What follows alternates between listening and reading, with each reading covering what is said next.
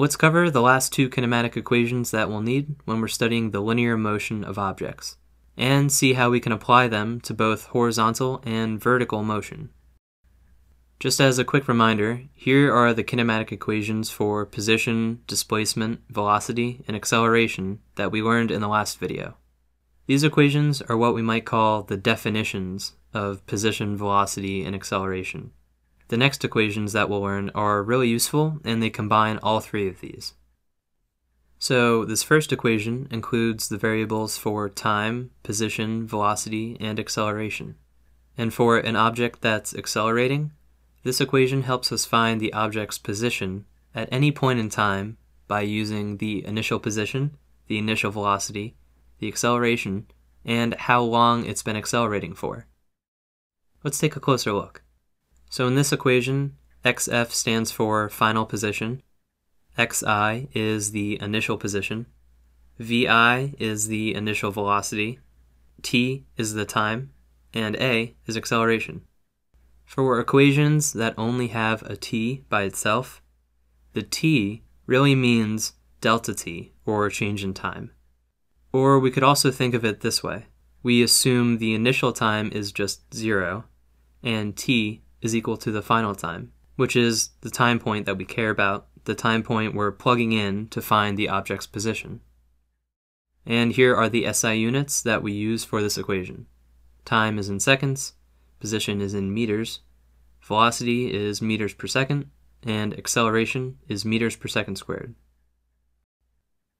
Alright, now the last kinematic equation that we'll learn for linear motion is this one. This equation relates the position, velocity, and acceleration of an object.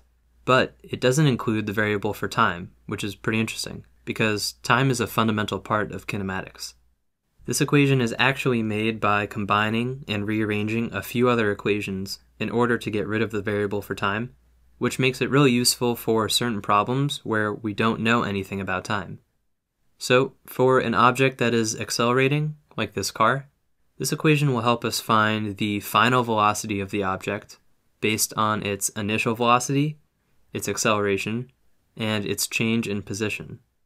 This looks very similar to the equation we learned for acceleration if we had rearranged the variables like we mentioned in the last video. So with the equation on the left, we're using the change in time, and with this new equation on the right, we're using the change in position. The left equation can tell us the car's velocity based on how much time the car has been accelerating for. And the right equation can tell us the car's velocity based on how much distance the car has been accelerating over. So let's take a closer look at the variables in this new equation. Vf stands for final velocity, Vi is initial velocity, A is acceleration, xf is final position, and xi is initial position. And here are the SI units for the variables in this equation. So now we have a nice list of kinematic equations that we can use to solve problems, which we'll work through more in later videos. And don't worry if this seems like a lot here, you don't have to memorize it. All of these are on your equation sheet, and the variables are defined there, so you'll know what they mean.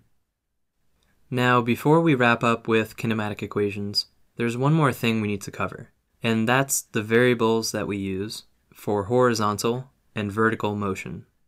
So we're learning about linear motion, or motion along a straight line, and mostly we've talked about a car driving along a road, which would be horizontal motion. But we can also have vertical motion, like if we dropped a ball from some height and let it fall down. The car and the ball are both examples of linear motion, but they're in different directions. In physics, we typically use x to represent horizontal motion, and we use y to represent vertical motion. So, just like we've been using x to represent horizontal position, we're going to use y to represent vertical position, or the height of an object. And sometimes we'll use x and y as subscripts to label the direction of something. We can use v with x as a subscript to mean velocity in the horizontal direction, or v with y as a subscript to mean velocity in the vertical direction. Likewise, ax would mean horizontal acceleration, and AY would mean vertical acceleration. The takeaway here is that when they're the actual variables, X and Y mean horizontal and vertical position. But when they're subscripts next to a variable, X and Y are telling us the direction of that variable, like velocity or acceleration. So what does this mean for our list of kinematic equations that we've put together? Well, it means we actually know twice as many equations as before without even learning them. Every equation can be applied to either horizontal or vertical motion just by using X or Y. Here's our equation for average velocity that uses X. And again, if we use Y instead of X, we have an equation for vertical average velocity. Notice how we've added X and Y as subscripts for the average velocity variables to label them as average velocity in the horizontal or vertical direction. And we can do the same thing for our equation for acceleration. Here, all the variables for velocity and acceleration get their own subscript, X or Y, to label the direction. However, the variable t for time does not get an X or a Y subscript, because time applies to all motion. Time can't be horizontal or vertical. And finally, here are the last two kinematic equations that we learned. And again, each one has a version for horizontal or vertical motion, just by using either X or Y. Different physics equations are going to show up in this course, in your class, in other online videos, maybe on a website where you do your homework, and all of those equations might look just slightly different from each other. They might have different subscripts, or they might just be rearranged, and it can definitely be annoying, especially when you're learning these for the first time. All you need to know is what each variable means and what each subscript means. That way, you'll understand how to use any equation, even one that you haven't seen before. So for the kinematic equations, here are the variables that we'll use. And for the subscripts, I means initial, or instead you might see a 0, which means time 0, and it's also sometimes called not.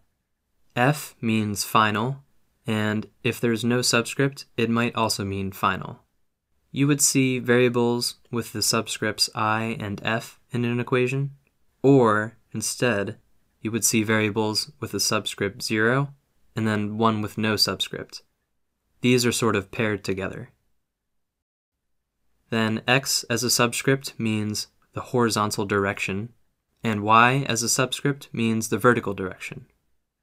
And last, it's not a variable or a subscript, but remember that this little triangle is delta, and it means the final value minus the initial value, or the change in that value.